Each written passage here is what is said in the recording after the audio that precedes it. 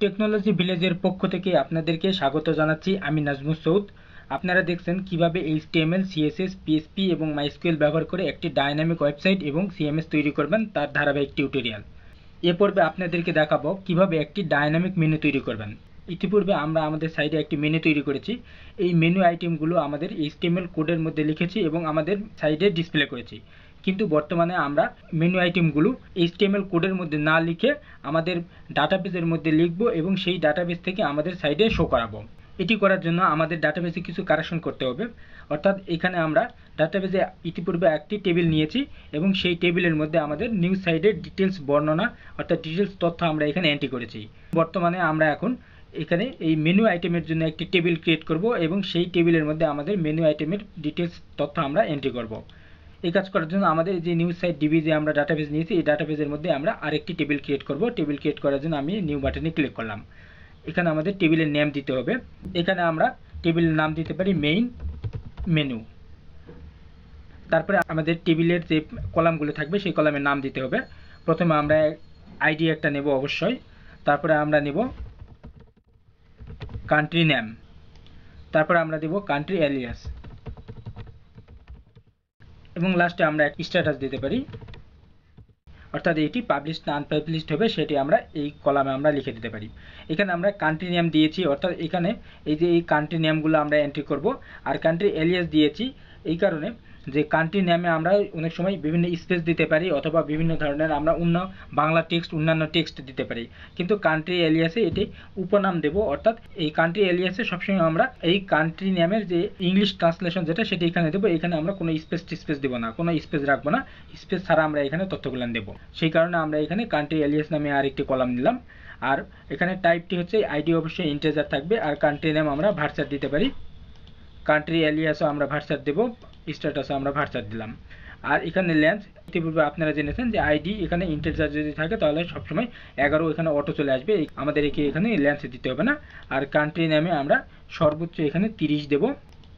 আর country এলিয়াসেও আমরা এখানে 30 দিলাম, সর্বোচ্চ 30টি ক্যারেক্টার থাকবে। আর স্ট্যাটাসে আমরা এখানে 7 অথবা 9 যে কোনো একটি থাকতে পারে, আমরা এখানে সর্বোচ্চ 9টা দিয়ে দিলাম।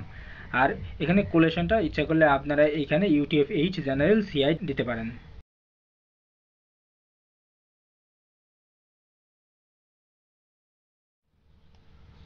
লাস্টে অটো ইনক্রিমেন্ট, এটা আমরা আইডিটা অটো ইনক্রিমেন্ট দেবো, সেটি আমরা সিলেক্ট করলাম। তারপরে আমরা এখানে এটা প্রাইমারি কি থাকবে আর এখানে সাইজটা আমাদের না বলে দিলেও চলবে। আমি গোতে ক্লিক করলাম।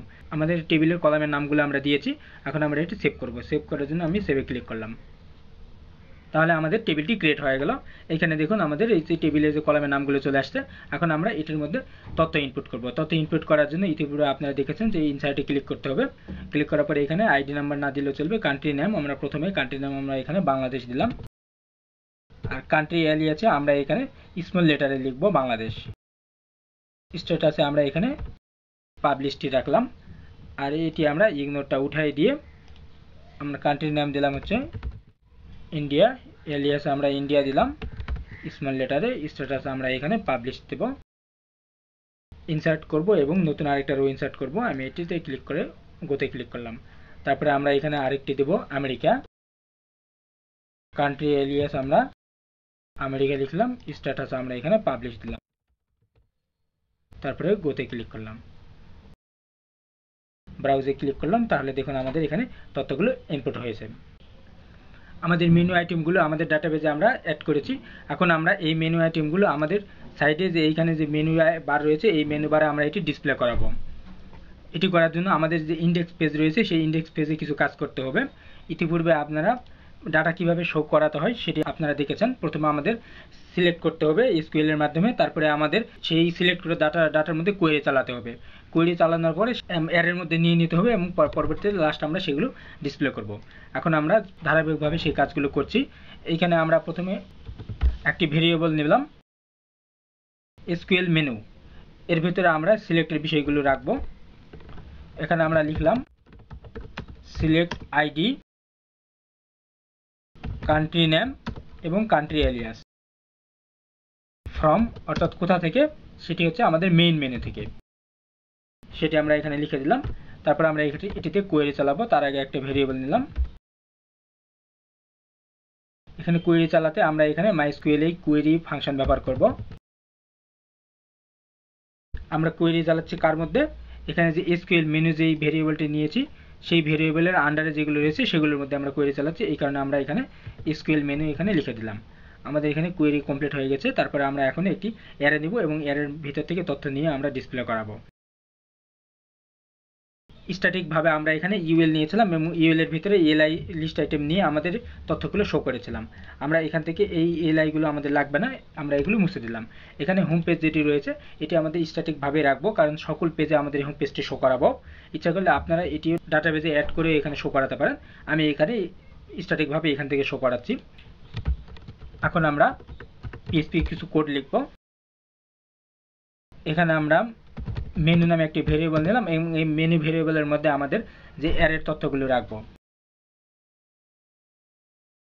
আমি MySQL ফেস অ্যারে ফাংশনটা আমরা ব্যবহার করছি। আমাদের এই অ্যারের মধ্যে আমাদের কোন তথ্য থাকবে, যে এইখানে আমরা যে কোয়েরি চালিয়েছি SQL মেনু কোয়েরি, এই তথ্যটি থাকবে, সেটি আমরা এখানে লিখে দিলাম। তারপরে এইখানে আমি কিছু ভেরিয়েবল নেব, যেমন মেনু আইডি একটা ভেরিয়েবল নিলাম। এই মেনু আইডির মধ্যে আমাদের মেনুর আইডি আইটেমটি আমরা রাখবো। এটা রাখার জন্য আমরা এই যে অ্যারেটি আমরা রেখেছি মেনুর মধ্যে সেটি আমরা এখানে লিখে দিলাম। এই অ্যারের ভিতর থেকে আমাদের আইডি তথ্যটি এখানে থাকবে, আমি এখানে লিখলাম। ইতিপূর্বে আপনারা এই কাজগুলো করেছেন ইনডেক্স পেজ তৈরি করার সময়। তারপরে আমাদের আরেকটি রয়েছে কান্ট্রি নেম। এই কান্ট্রি নেমের মধ্যে আমরা এখানে ডাটাবেজে কান্ট্রি নেমটি রাখলাম। তারপরে আমাদের আরেকটি রয়েছে যে কান্ট্রি এলিয়াস। এই কান্ট্রি এলিয়াস ভেরিয়েবলের মধ্যে আমরা যে ডাটাবেজের যে মেনুর কান্ট্রি এলিয়াস রয়েছে সেটি আমরা এখানে রাখবো। এখন আমরা এটি পাবলিশ করব। এটি পাবলিশ করার জন্য এখানে আমাদের যে কান্ট্রি নেম রয়েছে শুধুমাত্র আমরা এই কান্ট্রি নেমটি পাবলিশ করব। পাবলিশ করার জন্য এখানে আমরা ইকো ব্যবহার করব। আমরা কান্ট্রি নেমটি এখানে ইকো দিয়ে দিলাম। এখন আমরা ব্রাউজারে গেলাম, গিয়ে আমাদের হোম পেজে গিয়ে এটি রিফ্রেশ দিলাম। দেখুন এখানে আমাদের কিছু ভুল হয়েছে, সেই কারণে এটি তথ্যটি শো করছে, আমাদের ডাটাগুলো ঠিকমতো সিলেক্ট করতে পারি নাই। এখানে আমরা যখন কোয়েরি চালিয়েছি এখানে আমাদের কানেকশনের বিষয়টি নিশ্চিত করতে হতো, আমরা নিশ্চিত করি নাই। এখানে আমরা ডাটাবেজ যে আমরা কানেকশন করেছি সেটি আমরা এখানে লিখে দিলাম। তারপরে আমরা আবার ব্রাউজারে গিয়ে রিফ্রেশ দিলাম। দেখুন এখানে আমাদের এই বাংলাদেশ মেনু আইটেমটি চলে আসছে। এখানে এই বাংলাদেশ কথাটি আমাদের যে এখানে ডাটাবেজে আমাদের 1 নম্বর রোতে বাংলাদেশ যে লিখেছি সেই বাংলাদেশটি এখানে চলে আসছে, কিন্তু এখানে অন্যান্য আইটেমগুলো আসে নাই এবং এখানে আমাদের মেনু আইটেমের মতো করে শো করে নাই। আমরা এখন অন্যান্য আইটেমগুলো আনবো এবং মেনু আইটেমের মতো করে শো করাবো। এই কাজ করার জন্য আমাদের যেটি করতে হবে সেটা এখানে আমাদের এলআই এর ভিতরে আমাদের অর্থাৎ লিস্ট আইটেমের ভিতরে আমরা তথ্যগুলো নিয়েছি, সেই কারণে আমরা এখানে তথ্যগুলো এলআই এর ভিতরে শো করাবো। এলআই এর ভিতরে শো করার জন্য আমাদের এখানে আমি একটি এলআই নিয়ে নিলাম।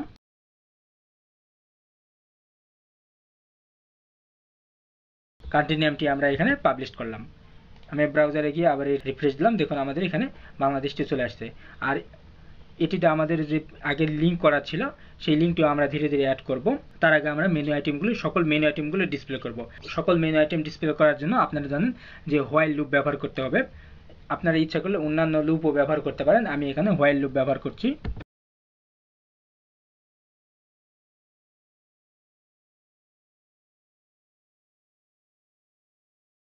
এইখানে দেখুন হোয়াইলের ভিতরে আমি এখানে লিখে দিলাম যে এইখানে যে আমাদের অ্যারের যে তথ্যগুলো যতক্ষণ থাকবে ততক্ষণ পর্যন্ত আমাদের এই লাইনগুলো কাজ করবে।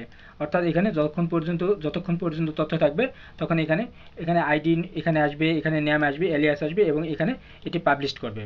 তারপরে পরে যেহেতু এইখানে গিয়ে এটি আমাদের হোয়াইল লুপটি শেষ হয়েছে, সেই কারণে এই লাইন থেকে আবার সেই লাইনে যাবে, গিয়ে দেখবে যে এখানে তথ্য আছে কিনা। যদি থাকে তাহলে 2 নম্বরটা এখানে আসবে, 2 নম্বর এখানে আসবে, 2 নম্বর এখানে আসবে, 2 নম্বরটা এখানে পাবলিশ করবে। তারপরে আবার সে এখানে যাবে, গিয়ে দেখবে যে তথ্য আছে কিনা, থাকার পরে তারপরে 3 নম্বরটা এখানে আসবে, 3 নম্বর এখানে, 3 নম্বর এখানে, এইভাবে ধারাবাহিকভাবে আমাদের সকল তথ্য এখানে ডিসপ্লে করবে। আমি এটি সেভ দিয়ে আবার আমি ব্রাউজারে গিয়ে রিফ্রেশ দিলাম। দেখুন আমাদের এখানে বাংলাদেশ, ইন্ডিয়া, আমেরিকা সকল তথ্য চলে আসছে। এখন আমরা এগুলোতে লিঙ্ক অ্যাড করব। লিঙ্ক অ্যাড করার জন্য আমাদেরকে যেটি করতে হবে, এখানে আমরা যে এলআই নিয়েছি এলআই এর শুরুতে এখানে আমরা অ্যাঙ্কর ট্যাগ ব্যবহার করব।